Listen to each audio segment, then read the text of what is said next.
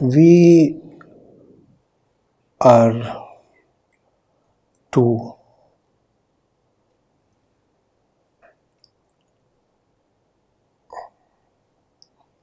And there are always two ways to look at our existence.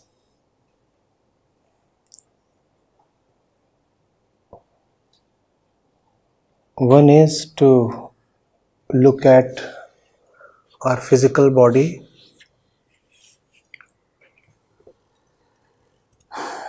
and say that we are purely physical, material. Who am I? This.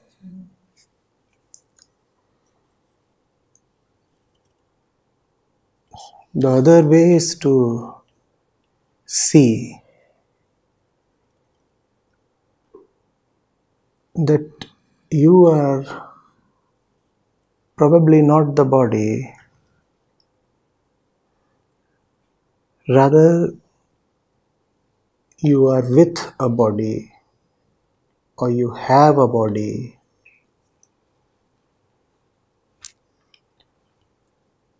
Don't you say my body?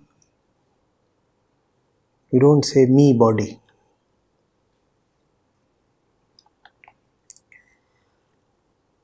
Out of these two ways, the first way is more common, more straightforward,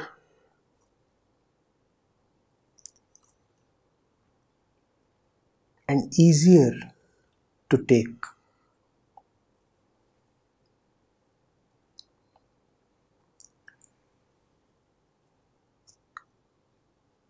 This duality in our existence is the fundamental reason behind all human suffering. On one hand, there is this pre-programmed body that has its own processes and intentions as well. On the other hand, there is the invisible consciousness that is related to this body, attached to this body, but at the same time has an objective very different from that of the body. Hence the two-ness. This two-ness is not greatly experienced by animals. It is not experienced by any life form apart from human beings. Animals really do not have a force of consciousness that may potentially rally or revolt against their physical being. Or you could say that an animal's consciousness is almost always in agreement with its physical being. What the animal's body wants, its consciousness readily agrees to. If the animal wants to eat because its body, its stomach is now in need of food, then its mind immediately starts finding ways to get food without questioning, without resisting. If the body needs food, then the only purpose and objective of mind is to seek food. That's how an animal lives. But in the case of human beings, there is a clear dissonance. Hence, I said we are two. The body may want one thing, but the mind may want something totally different.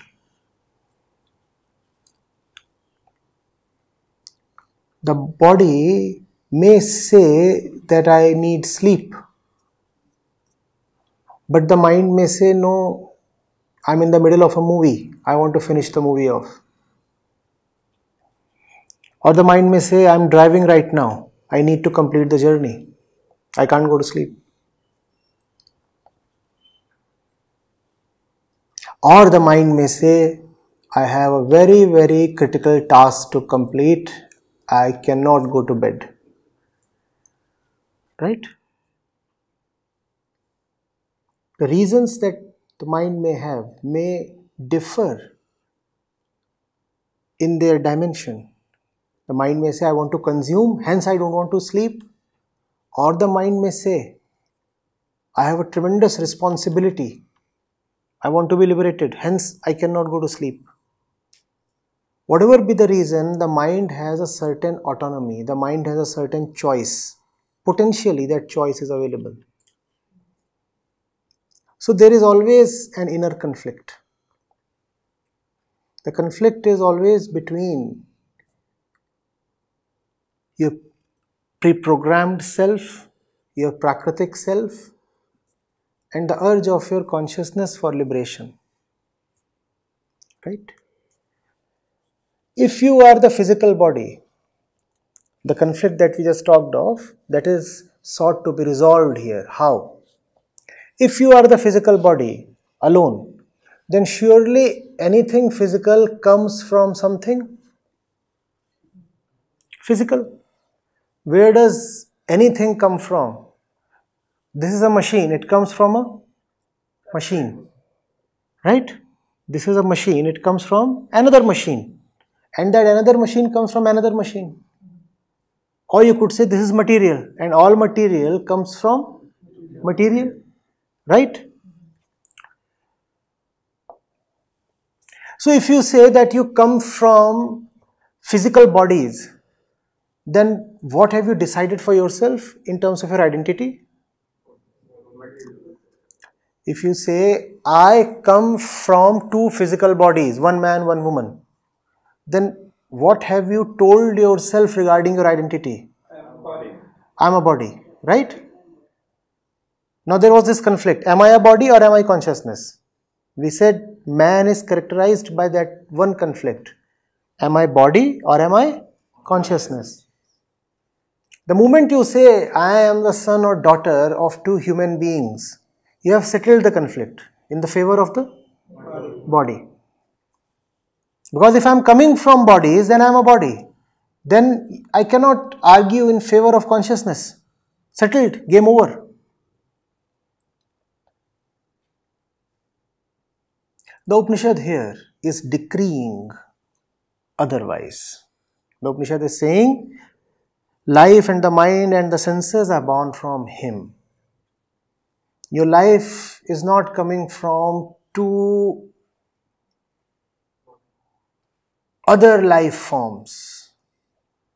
This existing life form is not coming from two preceding life forms, a male and a female. No. You are actually coming from Him. Now, the fact on the ground is, as far as your body is concerned, it is coming from your father and your mother, right?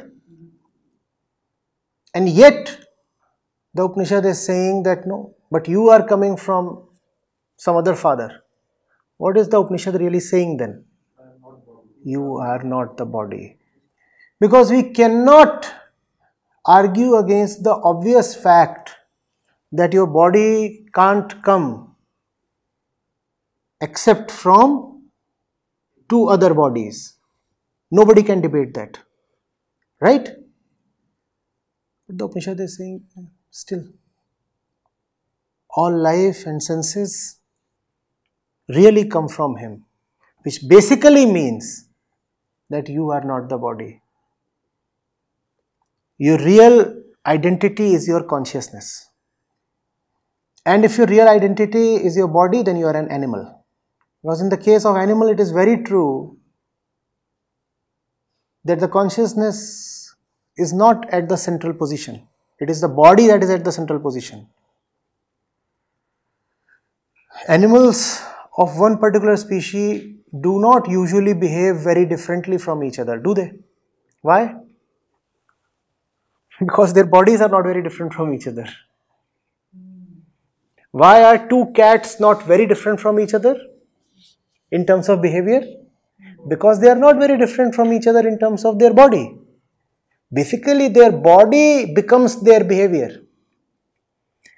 Therefore, if you are someone who is body-centric and whose life and actions and thoughts and emotions and behavior come from the body, then you are a cat. Are you getting it? Have you ever seen a cat and a dog behaving alike? Why don't a cat and a dog behave in the same way? Because their bodies are different. As simple as that. Why don't a man and a woman among human beings behave in the same way? Because their bodies are different. As simple as that. There is no great or deep reason behind all this.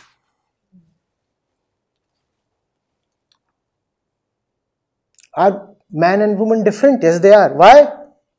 Because their bodies are different. Full stop. No other reason.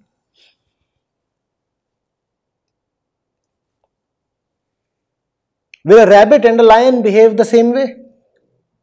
Why not? Because their bodies are different. So animals are totally captive to their bodies. Now let's come to human beings.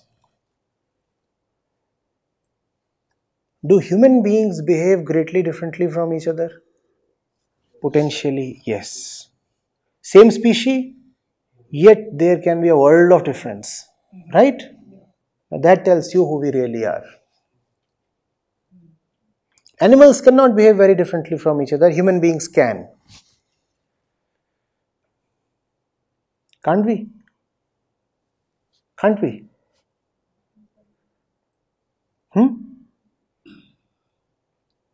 You can have a human being as a Krishna, and you can have a human being as a Kans. Among rabbits, that's not going to happen. You cannot have an elevated rabbit like Krishna, and you cannot have a fallen rabbit as Kans. You will not have that. Some marginal difference in behavior can be there, but not beyond that. But among human beings, there is the sky and there is the earth.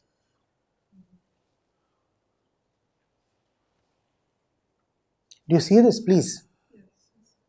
Now, you could argue that even that could probably be because of genetic reasons. Because even in the same species, genetic material does differ. So maybe Krishna was genetically superior compared to Kans. Or not superior, let's say genetically different.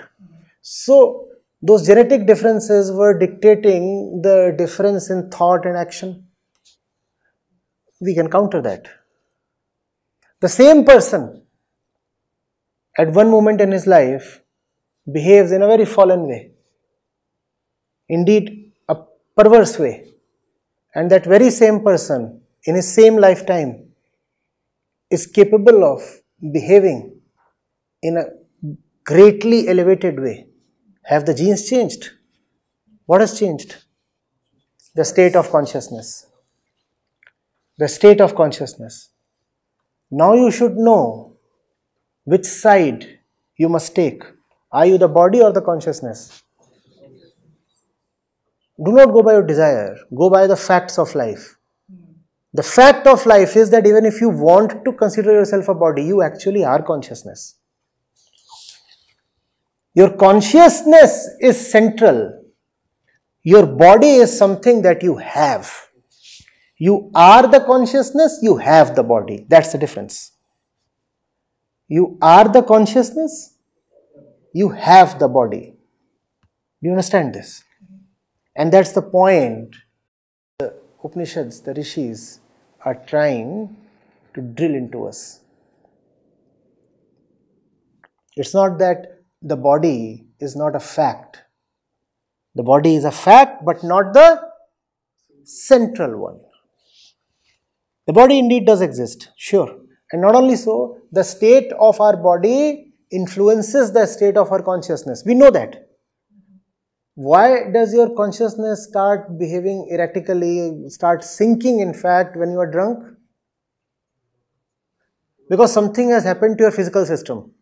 And when your physical system is influenced, your consciousness also gets influenced. Doesn't it? But in spite of that correlation, in spite of that relationship, still consciousness has a certain autonomy. Are you getting it? And that autonomy is your hope, your desire. It's your last chance. That perfect autonomy is what we all are craving for. Can we have a consciousness that is independent of everything, and everything meaning the body, nothing else? Can we have a consciousness that is not dictated by the world? When I say the world, I mean the body, because it's the body that comes into the world. Agreeing it? The rishis have delivered the verdict here. Your body may come from your parents, but you have not come from your parents. And if you have come from your parents, then you are a cat. You won't want to ascribe that species to your parents, right? If you are a cat, then your parents are. So if not for yourself, then for your parents. Avoid being a cat. Right?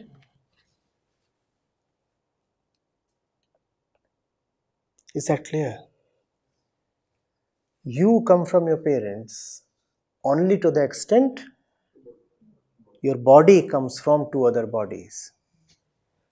But the real you, your consciousness, does not come from anybody. It comes directly from there. Where? We do not know. Because we do not know, because we cannot ever even potentially know, we call that Brahma. Consciousness comes from there. Because we know for certain that our consciousness is not fully tied, not inexorably tied to our body. Redemption is possible.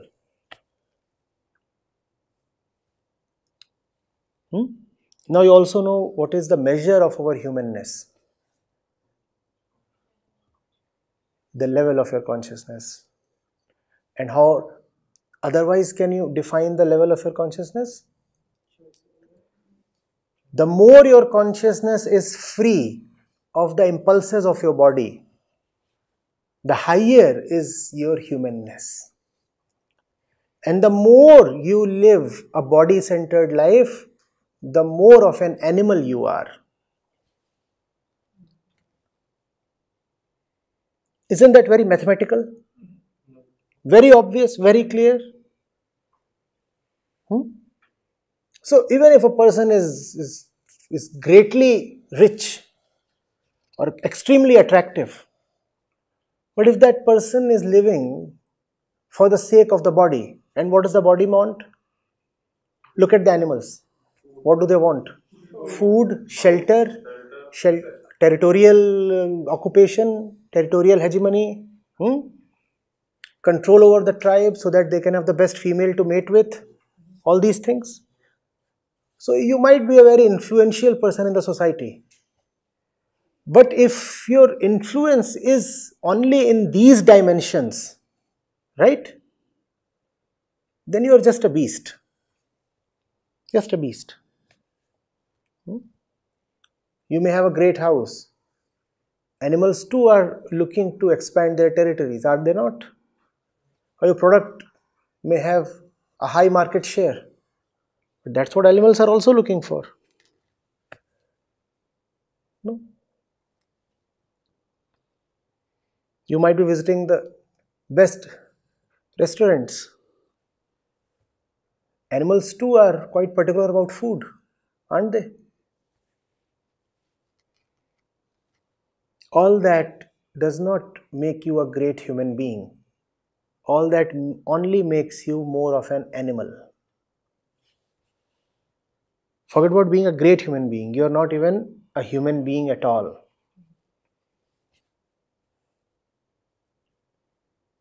The fellow was hungry.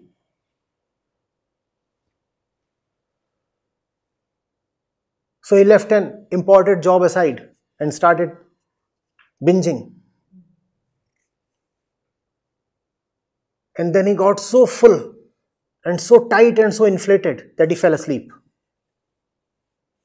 Why call this fellow a man?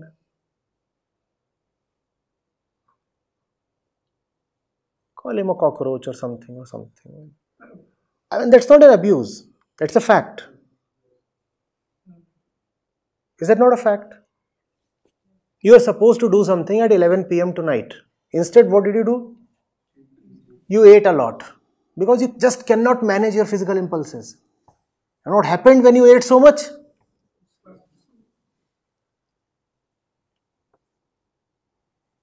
Why do you carry a name even? Does any animal have a name? Its only name is animal. Human beings have names. Do you understand why human beings have names? Because human beings are potentially different from each other. Animals don't have names because no animal is really different from another animal. One rabbit is not really different from another rabbit. So rabbits, it would be illogical to give them names. Well, you can give them names if they are your pets. For reasons of fondness, you may give them names. But the fact is, one rabbit is not really different from another rabbit. But one man is really different from another man potentially. Actually, one man is not really different from another man because we all behave as per our bodily instincts. But if we do that, then we are not human beings at all and we don't deserve to carry names. Are you getting it?